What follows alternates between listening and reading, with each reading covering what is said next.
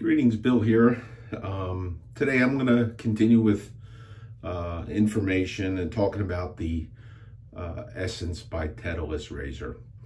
There's a lot of buzz going on about this. It's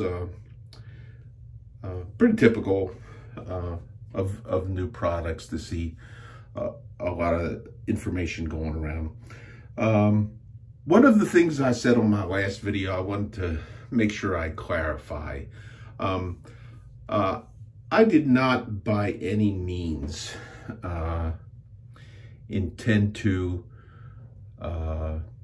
if it came across that way, to say abandon your straight razor in favor of this. I love my straight razors. I'm probably not going to stop buying them. I got a couple of more things in my mind that I want before my collection is rounded out, and I use them. Now, at one time, I had stopped buying straight razors because what I found that the edges were just not quite good enough after I picked this up and started shaving with this. With Feather Pros, I really like this, and well, my other Chevettes too. Okay, and until I adapted my skills, my honing skills, and my style to get my straights to a place where, and I stand by what I said, one of these or one of these. With one of these is the sharpest thing you will ever put to your face. Now, there's people who disagree with me. There's people who say that they hone as well and they hone better and it blows these out of the water. Yeah, okay, sure. You got a guy who hones your razors who says that he out-hones this. You keep going to him. I think you really should keep going to him, but don't ever pick up one of these, because then you're going to probably have to call him a liar. Anyhow, my straight razors, I found, and it's a whole nother set of videos for that, for honing. But however your method of honing is, and I've shaved with razors honed by other guys, and for me, what it was does this true straight razor, does the edge on that get good enough that you have a pleasure in your shave, and it's not something that you just kind of go through and worry about, well, am I stropping enough? Am I doing this? Am I doing that? Now with my straight razors, every time I get good enough with a straight razor, then I'm happy with it. Okay, is it have the level of sharpness that you can get with one of these things? Not in my mind. Okay, so if you're there, whether it's with vintage straights, or whether it's there with modern made straights, or whether it's even with gold dollars, if you were happy with that, you keep doing that. Okay, but then it came around to money on this and that kind of stuff, and it always does. Okay, and I drew some comparisons between this and the cost of nicer straight razors, and always comes up, well, I can get one of those for $15, and yeah, you can get a copy of this, something that looks pretty much just like this, off the internet for $15. But what you're not going to get is you're not going to get machine stainless steel. And you're not, for damn sure, you're not going to get this. And when the Chinese come along, and when the Chinese clone this or do whatever they do, okay, you are not going to get, you cannot even tell where the joint is on this, where the fit is on this. And I'll be going through, I don't know if I showed you the right size. I'll be going through a couple of blades today to show the blade change. but you just can't even. Look at exactly how thin that is, okay? You are not going to get that in pot metal. I'm sorry, okay? So, good, clean, fresh hay. When I had horses, good, clean, fresh hay was $4 a bale, okay? Now, you can bargain around and you can wheel and deal all the way down to the stuff that's been through the horse already if you want, okay? But if you want the good, clean, fresh stuff, and you can get whatever you want, okay? It does not matter to me. So anyhow, what I'm gonna do, oh, and I did say, I thought about that. My sandbox, the place I hang out online, is the Shave Den. It's July. Upcoming is Cinco de Julio, the date where guys on the 30-day crew, where they focus on, where I practiced and learned based on the philosophy of the 30-day crew, that you work on your skills. And I practiced that, and I learned a lot from that. And one of the things that they did a long time ago was they kind of copied and the first guy to do that, and I call him the father of the stunt shave. He's around, Slash McCoy. Many of you may see him on the different forums. He used popsicle sticks. It was a great video when he did that. But, I did a couple of shaves with one of these. I don't know if I'll do one where you just staple, you have a blade and a blade holder. The second one I did, I was actually pretty surprised about how well of a shave that I got with a double-edged blade stapled to 2 tongue depressors and shaving along with it. So no, you don't gotta buy one of these. Okay, so let's be fair about that. You can do whatever you want, okay? But my point here is to illustrate some of the niceties of this, some of the things I like this. I consider this a luxury piece. I have been very blessed to have a lot of overtime to work in this calendar year. I had a fair amount of income that was available to spend at my discretion. And in addition to this, this calendar year, since I learned to hone to my satisfaction, I bought 5 nice European real straight razors, okay? And they're not cheap either. Not to mention, I probably bought, a half a dozen or so gold dollar razors to hone up and to play with and that kind of stuff. So this is not to the exclusion, but if you are in a place where you have not been able to get your honing up and you're sending your razors out to the guy that hones better than this, okay, and that's all good. But if you're finding that $25 or $30 or $35 or $40 a pop for him to sharpen your razor is a little expensive, it's going to add up, and it's not going to be long before, if you just want to have one razor, this is not a bad open edge. This is not a bad deal. So I'm doing something that I haven't even loaded it before. I had a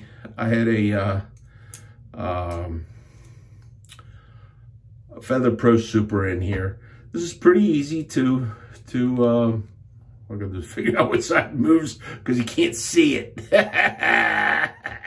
Okay, so just kind of grippy along here, slide. It's magnets that are holding it in this slide, and on this side you will find little different fittings for the different blades this takes. This does take half a double edge. It takes an injector, and it takes the Artist Club style blade. Okay, I just had a half of a snap blade from one of my other Chevettes hanging around. The Gillette Silver Blue is my fave. So I'm gonna kind of load this up. It looks like there's a little bit of recesses in there for the bent tabs that come in here. Okay, so I'm gonna kind of I'm gonna kind of put those bent tabs down into the recesses. And then what I'm gonna do is put something in that looks like that, where the registration pins are in the center holes and the bent tabs fall into the little recess in there. And then what I'm gonna do is I'm gonna kind of hold this with my thumb. And I'm gonna slide this in. This is the slot that the registration plus the 2 pins go into. And I'm gonna hold that in place. You can actually, I had it caught a little bit. You could actually start it up a little bit and it kind of snaps into place. Let me see if I slid in, it wants to catch, but if you kind of start the edge past it, I'm not sure if I'm getting it on there. You start the edge past it, it just kind of make sure you're holding that down well enough. Make sure you're holding that down well enough. It slipped up on me. It's a little bit hard to make sure you're seeing it.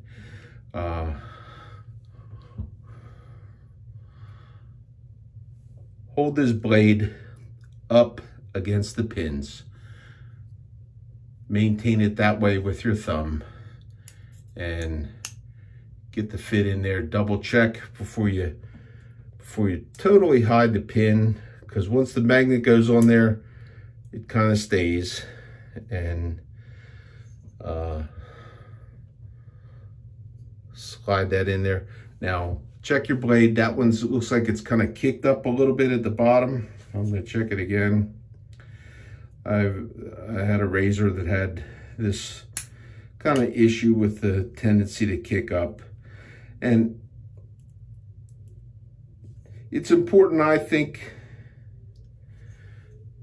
that you get that blade pretty well tucked down in there, okay? Because that's going to give some stability. That's one of the things where on this, where I went with a tongue depressor and Slash did the popsicle sticks, and I've seen other guys do the popsicles, that blade's flopping away on there. So I did my prep, okay? And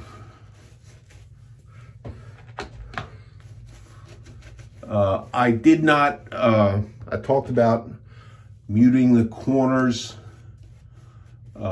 which I don't do on my other Chevettes because they have corner guards on there. But I did shave with this without muting the corners. But you could take this and you could mute the corners on that a little bit. But so I'm gonna go ahead and let's see how it shaves.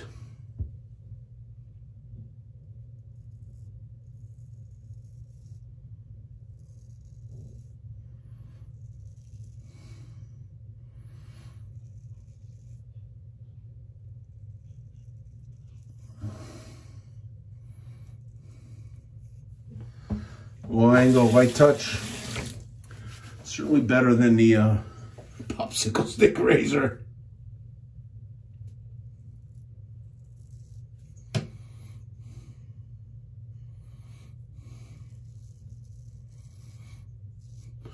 I like how the handle of this, I like the feel of how I can hold this. It's very nice, very comfortable.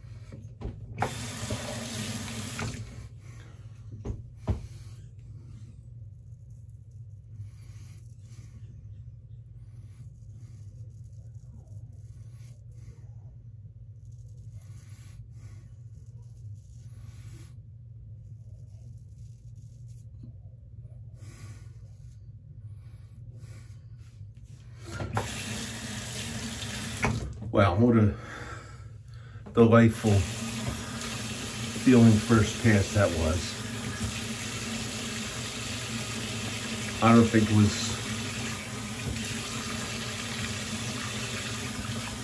delivering the efficiency of a Feather Pro Super, but it was very nice and very comparable to any other Chevette that I have used the GSB blade in. So, and I'll play, over time, I'll play with a lot of different blades and I'll see what happens. And see, so I'm gonna pull that blade out.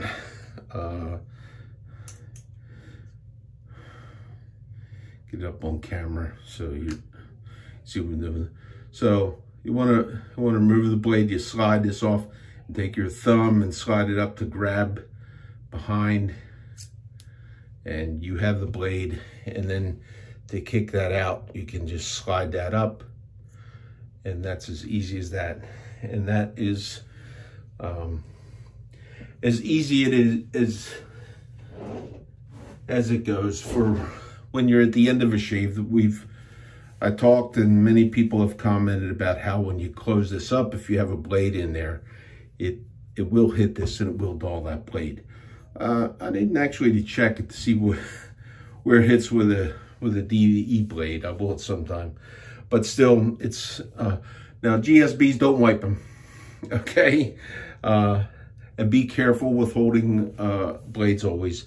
But it's that easy enough to take that apart and clean that. And mid-shave, I'm gonna I popped the two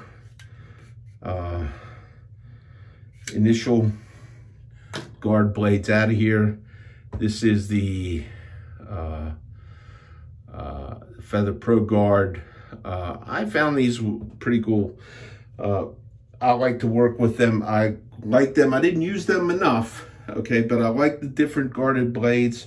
Kai makes a bunch of them. It's another good thing about this Chevette is there's a huge option for you on blades. But some people, I read today where one of the gents does not really like the guarded blades, but same thing applies here. Okay, so I'm just placing that blade into the little recess there for that, holding it down against the pins. And I'm gonna do the same thing where I'm holding that blade a little bit together. I'm squeezing a little bit here, squeezing right here to keep that blade into position as I slide that in, and it slides in right easy. So pass number 2, Feather Pro Guard.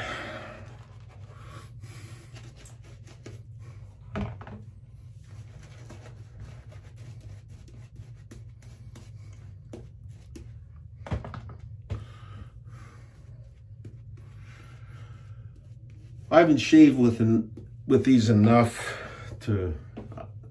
I will, because I got a whole bunch of them. These are, if you're starting out in open blade shaving, this might be an option. We'll find out. My opinion a little bit more with this tool after this pass.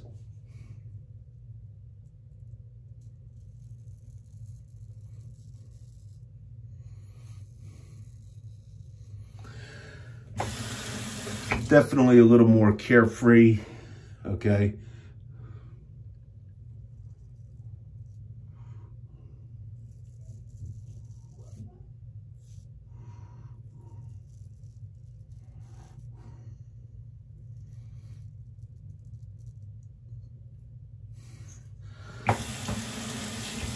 Right now, I'm gonna say these are a great option. Well, let's see how the end of the pass feels like.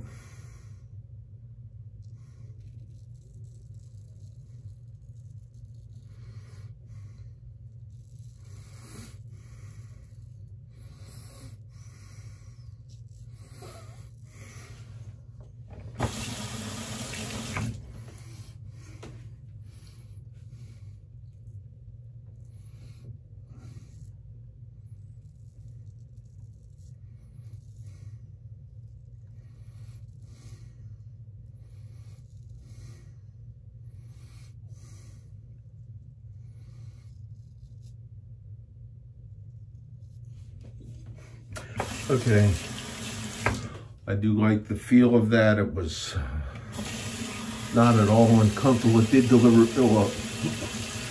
it picked it up. So if you're not an open blade shaver, experienced open blade shaver, I'm going to continue to recommend these. Originally, years ago, when I looked at these and I first saw these, I thought, that's like a sissy's thing, okay? But, you know, I think these are a very, very good option for learning. So same thing, take it apart, that easy. Okay, blade down. Now I'm gonna do something that was kind of recommended against, because I don't think these things are necessarily supposed to be. But in this tool here, I have a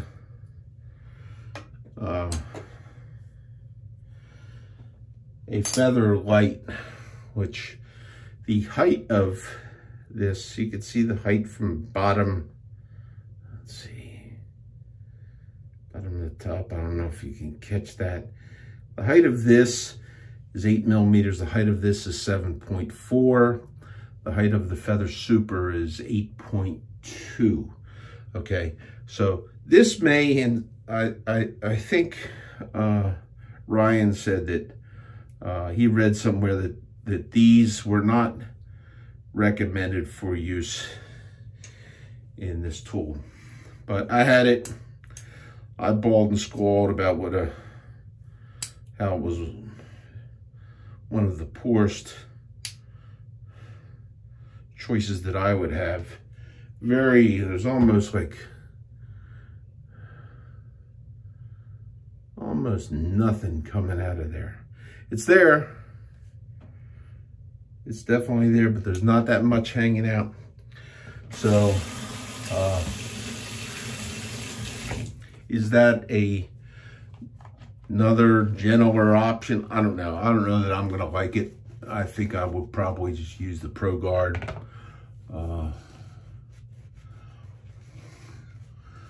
But I don't know. I didn't necessarily like it in the DX, but figured I'd try that. And I'm running up against time here because I'm ratchet jawing. So against the grain pass for me. I'm finding that for me, this closer grip is not. This is a little bit more, and I love the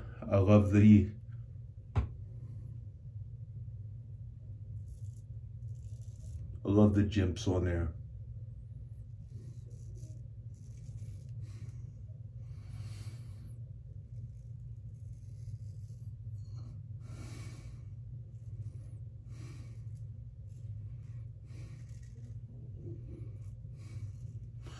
Okay, so this is a feather blade. This does cut. You do have to go up, I think, at a little steeper angle. Geometrically, you would have to think so.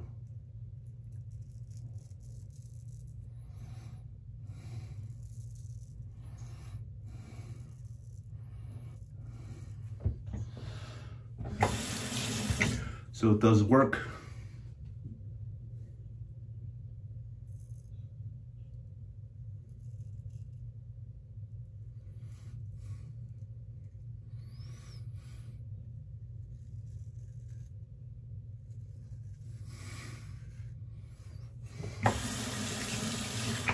I do love this tool.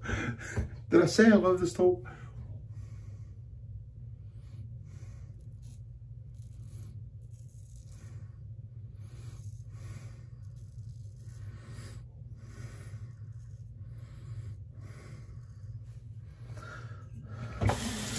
Okay, so 3 passes. Just a great shave. I'm gonna off camera do a little bit more of a cleanup here rather than to keep going. But I want to thank you guys for tuning in. I wanted to go through that with the blade changes and some options that are available for the piece. I still highly recommend this piece. I do like this piece better than this. This is a nice piece, DX. It's nice. They're great. I'm not going to sell mine. I'm not going to throw it away. Okay. But I'll keep it around, and I'll keep a blade loaded in there. And I found one interesting thing I found until I learned to, and even after I learned how to hone my razors, was sometimes, because this was no cleanup, no nothing, I was like shave with it. The quick shave I did with this, and I did no stropping, no drying the razor, no worried about rust. Pretty much the same thing here, except it's a good idea to take the blade out of it. So the flavor of the day, Sterling Island Man, it's really great. Big shout out to the guys at the 30-Day Crew and the Shave Den. It is the place where I learned the principles of good shaving that I apply all the time. I salute you and the creator of this great tool, and all of those who went before me and those who will follow me. I salute you. Have a nice day. Thanks for listening.